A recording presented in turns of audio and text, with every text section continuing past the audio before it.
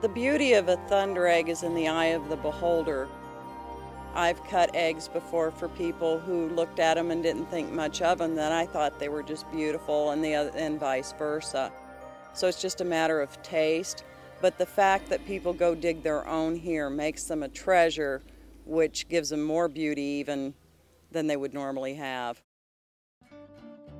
Today, Erin Roden is looking for thunder eggs at Richardson's Rock Ranch in Central Oregon. No one knows exactly how thunder eggs are formed. Scientists hypothesize that they develop from rare and gas-rich lava flows from the ancient Cascade Mountains. The lava cooled quickly, trapping air bubbles. Over thousands of years, mineral-rich water seeped into the cavities, filling the space and solidifying.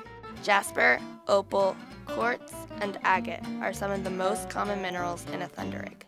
The Native Americans had a different explanation of how thunder eggs were formed. The native legend of the thunder eggs were that the gods of the mountains were fighting, and they would constantly bicker and fight, and they would run around on their legs. And the great mountain god took the legs away from them and made them sit down and behave themselves. So then they started shooting rocks across back and forth at each other, and those were the thunder eggs. And when they'd spew out of the top of the mountain, a great clap of thunder would happen, and thus the thunder eggs. Thunder eggs develop underneath a layer of perlite, a type of rock that is loose and flaky.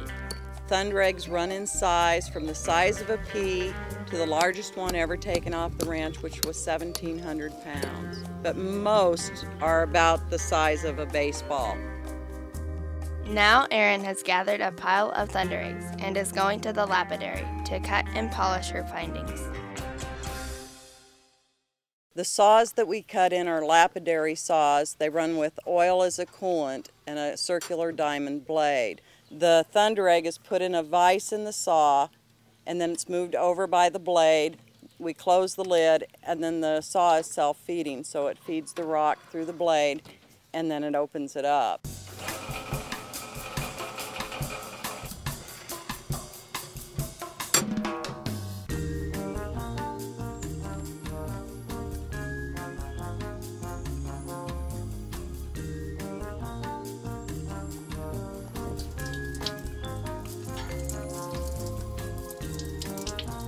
After cutting the thunder egg, Erin begins the polishing process. She dips the thunder egg in water to make sure it doesn't overheat and crack.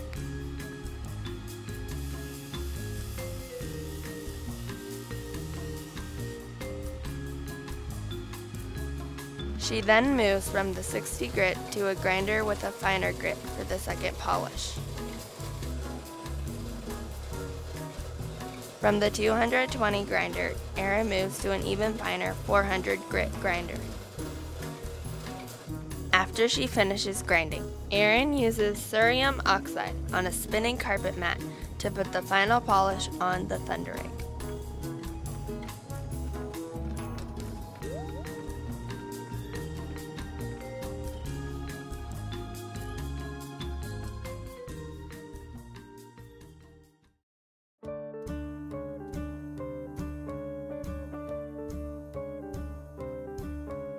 People have really come to appreciate that here in Central Oregon we have something unique.